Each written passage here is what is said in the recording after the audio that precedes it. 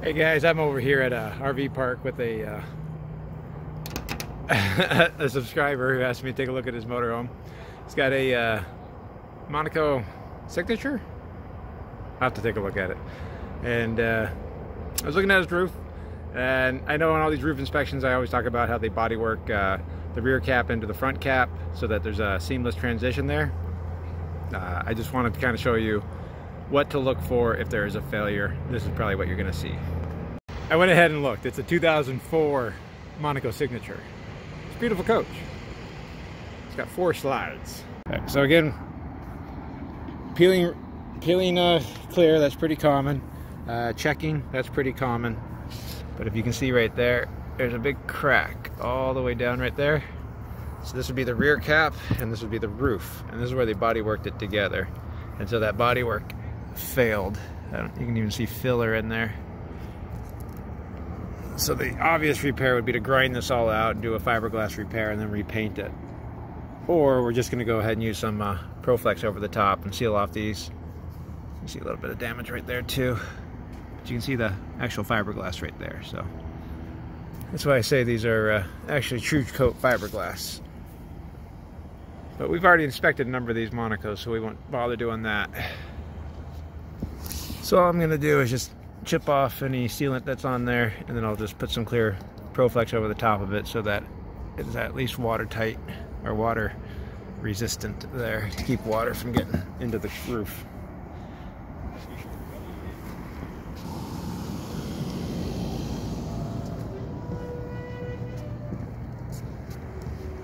You can see substantial checking up here, but you can see that transition again right there where the front cap meets the roof.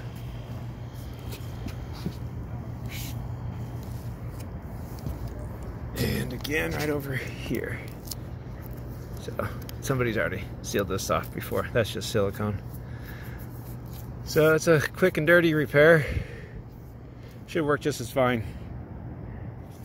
So all I'm going to do is chip off the loose stuff without trying to make it look too bad. I'm not sure how successful I'm going to be.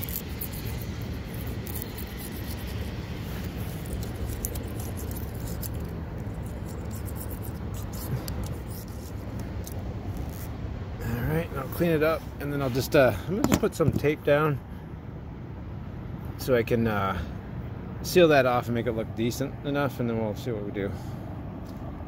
So if the sealant's stuck pretty well, I don't see any other reason to try to take it off. Alright.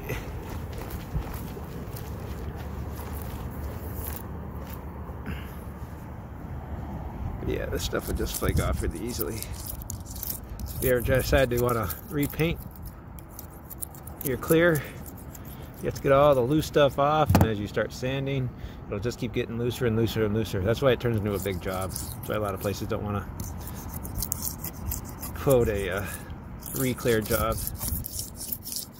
They'll have to do an entire paint job.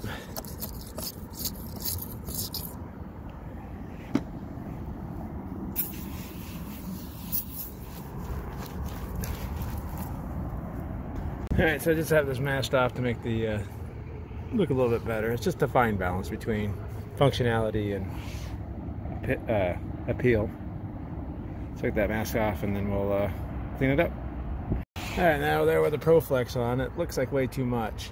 I could have just done a bead, but this will give the sealant more surface adhesion, so it won't tend to flake off so bad. So what I'll generally just do is just get my cleaner out and lubricate the sealant, and then just kind of smear it around a little bit better. That way it doesn't stick to my finger so bad.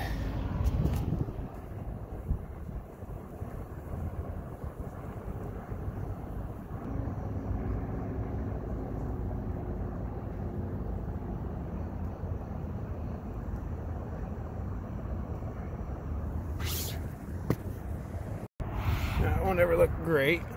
Now we got that kind of smeared around. We're just basically making a patch.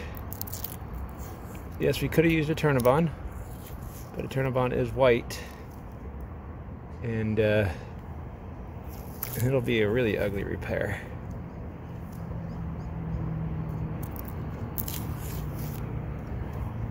So now we can just do one final little smeary daub. Smear it out one more time.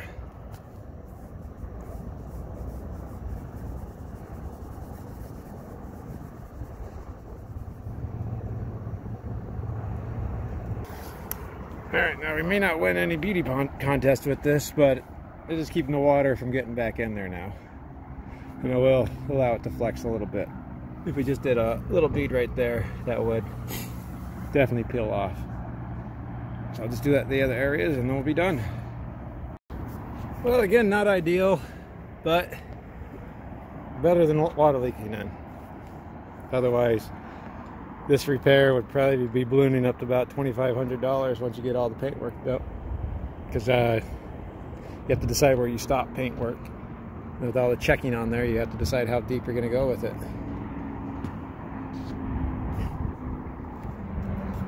Well, there you go, guys. Quick little repair on a 2004 Monaco Signature.